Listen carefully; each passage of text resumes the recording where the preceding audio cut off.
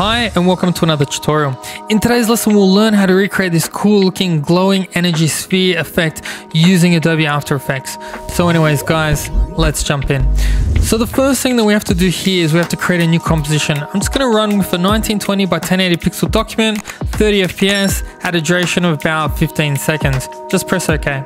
Once you have that, the next thing that we need to do is we need to create a solid. So I'm just going to label this solid Trapcode Form or shape, whatever you like.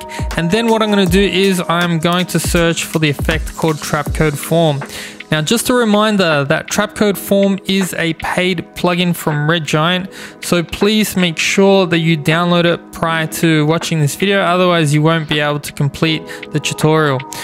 So now once we have that out of the way, what we need to do is we need to come and edit Trapcode Form. So the first thing that we're going to do here is we're just going to open up the base form, and what we're going to do is we're just going to change some of the particles in X, Y, and Z. So the first one, we will change X to, let's say, about 500. All right, and then we're going to change the particles in Y to maybe around 200 or so, and then we're just going to change the particles in Z to 1. And so that's basically given us this square. So again, not much is happening, and it's definitely not animating because we haven't done any of that stuff yet, but we'll get there.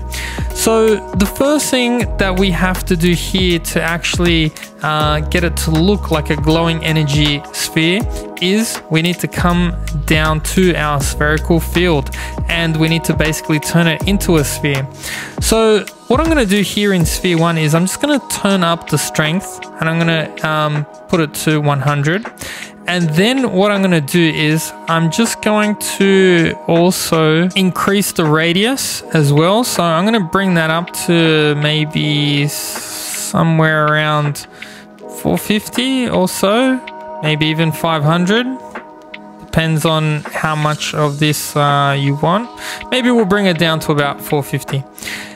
And then once we have that, then now we need to make it animate. So to do that, all we have to do is we're just going to close up the spherical field, and we're just going to open up a fractal field. And so all we have to do is just play around with some of these display settings. And so you can see as I increase that, the kind of effect that we will actually get. So I've just set it at like 250, and you know what, if we just leave it like that, now you have this cool kind of ball effect. So I want some of these things to actually come outside of this sphere. So what I'm going to do is I'm going to bump that up even more. I'm going to keep on going to maybe, let's say, somewhere around 500 or so. And so now you have these kind of things that are overlapping, and I think that's looking pretty cool. So now I do think it's just a bit too big for this composition. So what I can do is I can just hit S on my keyboard for scale and just scale it down a little bit, just so it fits a little bit nicer. And the next thing that we need to do is we need to have a play around with our colors. So I'm just going to go down and look for the particle. All right, and once I've got that, then I can play around with some of these settings as well. So the main one that we're going to have a look at is this one over here, color. So I'm just going to be using Color Hunt, and I'm going to be using this color scheme over here. So it's a darkish kind of black navy for our base color. So we'll use that for our background, and these are the two colors that I'm going to use inside of this glowing sphere. So I'm just going to copy it, and then I'm just going to paste it back in here, and so now I've got this nice kind of blue effect there, and that's looking pretty good. So the other thing that we need to do in here is we need to change the blend mode to screen. And once we start duplicating things, you'll understand why we're doing that.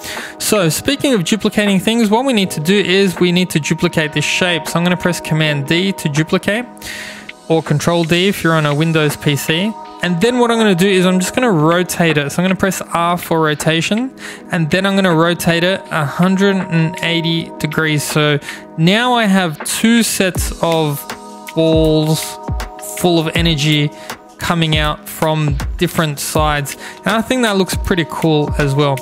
There are some other cool options in here, and especially in the kaleidoscope space, where you can start to mirror these edges as well, and they give some really cool looks. But I've kind of mirrored it anyway, so I'm not going to bother with that, but feel free to experiment. So now the other thing that we need to do is just need to change the color. So I'm back to color hunt. I'm just going to grab my color and I'm just going to paste it inside of After Effects. So now I've got two separate colors going off, and I think that looks pretty good as well. And that's basically the effect done. So now all we have to do is just kind of dress it up and complete the background and add some noise, and that's pretty much it. So the next thing that we need to do is we need to pre-compose these layers. So I'm going to highlight both layers. I'm just going to go to layer, pre-compose, and then I'm just going to make sure that I move all attributes into the new composition. So now we can call that our final shape or whatever you want. I just called it pre-comp 1. And then what we're going to do is we are going to add a rotation animation. So I'm going to press R on my keyboard for rotation. I'm going to hit that stopwatch, move to the end of the timeline, and then I'm going to spin it 1 revolution. And so now if you play that back, so now the ball is actually spinning around as well. So that kind of gives it that unique kind of look as well. So now once we've got that out of the way, the next thing that we need to do is we need to worry about the background. So I'm just going to come and create a new solid, and I'm going to call this BG. I'm going to drag it underneath the pre-comp that we just made, and I'm going to search for our ever trusty gradient ramp.